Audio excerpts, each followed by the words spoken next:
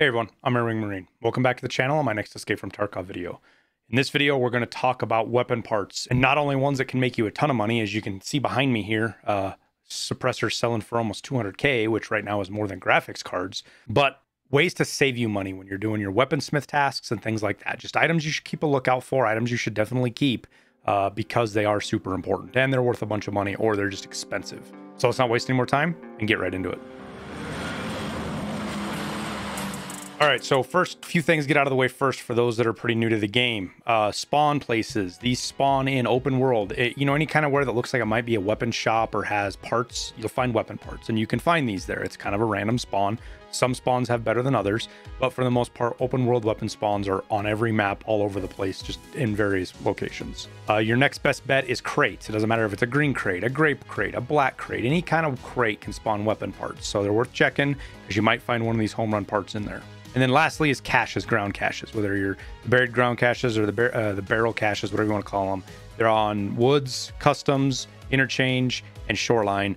All of those can spawn weapon parts. So you can check those out. You can find some of these in there sometimes and make money that way too. Now, obviously, one of the most popular places for weapon parts to spawn is reserve. It's a military base. It makes sense. Places like Black Knight and the roofs of the pawn buildings and the roof of White King, they have an enormous number of weapon spawns. So you can run around real quick, grab up everything you see, and then get into cover and sort through it and figure out what's worth money and not. And that's where I get most of my weapons parts from, honestly, is White Knight. It's just chock full of them, and you can come out of there sometimes with 3 or 4 sets of weapon parts that are used in Gunsmith or that are meta weapon parts that are just worth a ton of money. But like I said, you can find weapon parts almost everywhere on every map. The important part is remembering what is worth money.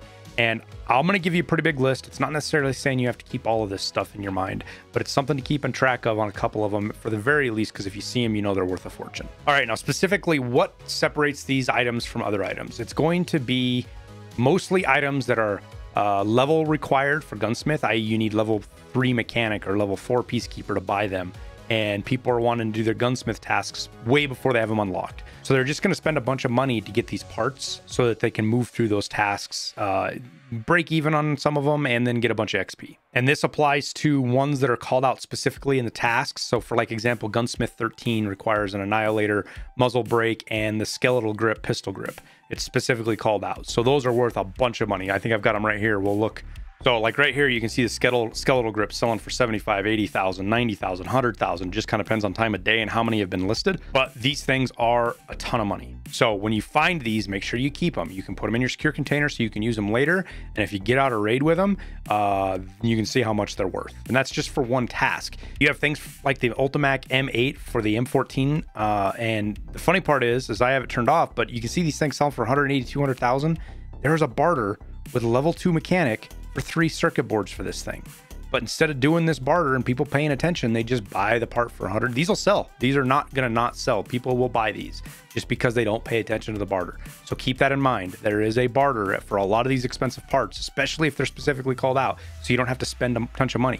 Even the skeletal grip has one. I think it's mechanic level 3 and skier level 3, but there's barters there for them eventually. And, things like the shift grip, not only is it needed in tasks specifically called out, but it's a meta part, like it's one of the best parts. So because of that, not only does it get used by people building guns, it gets used in doing some of these gunsmith tasks, not by specific name, but just that's the only way you can get to the requirements. And another one of these that falls into these things is like the D-Lock, for example, which is used for your flares.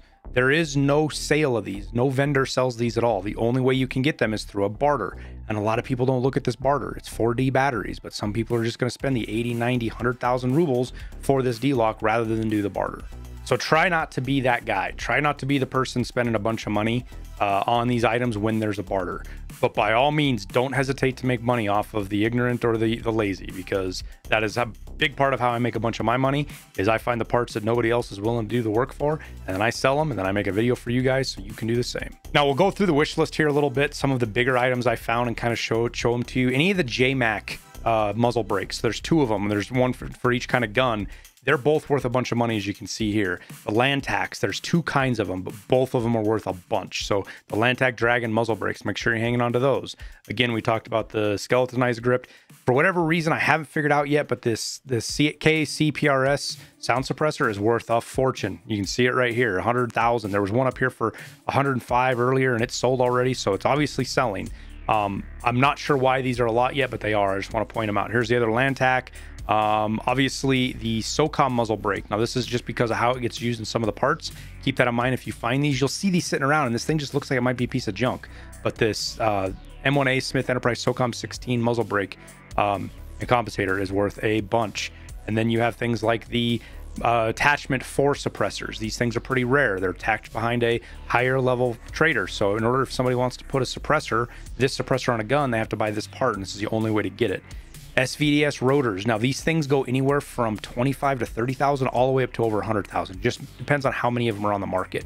But this is the only way you can suppress an SVD, which is one of the very popular guns in the game when it comes to sniping with an MDR, because of how hard it hits. It's semi-automatic and it's really powerful. And then you get into the biggest one here that I could find, and this one is absurd, and it's because it's needed for Gunsmith 4. I believe right now this is the only way you can get to the stats.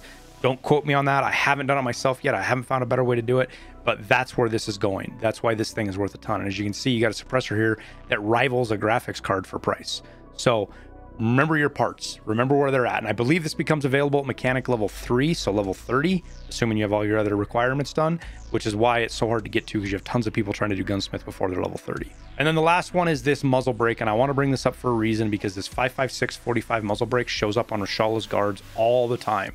If they have that ADAR on them, make sure you strip the, if you don't take the whole gun with you, make sure you strip the parts off of it. You can take the Thunder Beast and the suppressor all in one go on 2 slots, drag that whole thing into your inventory, or just control click it, whatever you're doing, and make sure to sell this Thunder Beast separate, because you can see it selling for a lot. The suppressor does pretty good as well. We'll go look here real quick just to show you guys. It sells for quite a bit too, again, so it's worth selling, but just don't forget that that muzzle brake is actually worth quite a bit of money. Same thing kind of with the Daniel defense suppressors and things like that.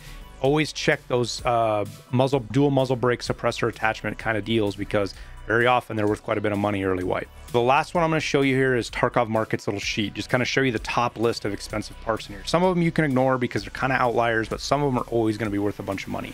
But you can see even in the top 10 here, you've got parts selling for over 80K a slot. Some are 200K slot. Like we were talking about the Annihilator flash hider earlier, this thing is worth a ton. If you find this, this should be going to your secure container right away, because you're going to need it eventually. And unless you just want to spend a bunch of money on it, this is where you're going to end up having to buy it from.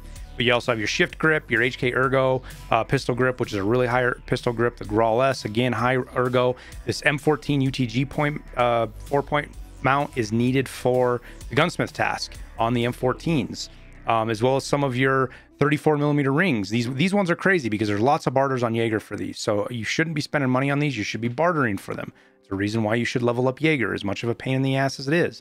And as you scroll down, you get into some more of these oddball ones, things like this MDR. This thing might be listed for 95,000, but it's not worth that. You know, sometimes people will sell them for that, but that's just what it gets listed on the market. That doesn't mean it gets sold. But some of these others, 100%, that's what they are. You can see the JMac we talked about. RK1s are worth a bunch, all of that stuff. So keep that in mind. I use this website a lot. It's a great resource. Don't hesitate to go check them out yourself, but it does require a Patreon to get access to some of this other stuff that I have in here. Just keep that in mind. Well, that pretty much wraps it up. I hope this was useful for you guys. I hope you're going to be able to make a little bit of money out of it, and more importantly, save money going forward. So good luck in your raids in Tarkov, and we'll see you out there.